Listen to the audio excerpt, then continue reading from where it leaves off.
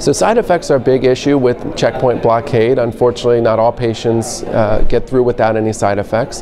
And there are established algorithms based upon the types of side effects patients are having that will allow them to be treated with different immunosuppressive agents like steroids or infliximab or other immunosuppressive drugs to help them mitigate their side effect.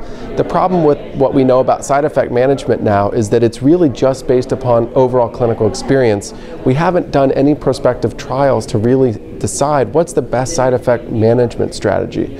Should we be giving infliximab earlier to patients with colitis or diarrhea?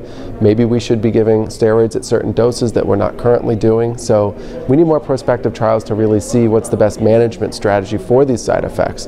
Right now we're left with the clinical experience that we have and these algorithms that you can find online just by Googling for the name of the drug and side effects, and the algorithms will come up.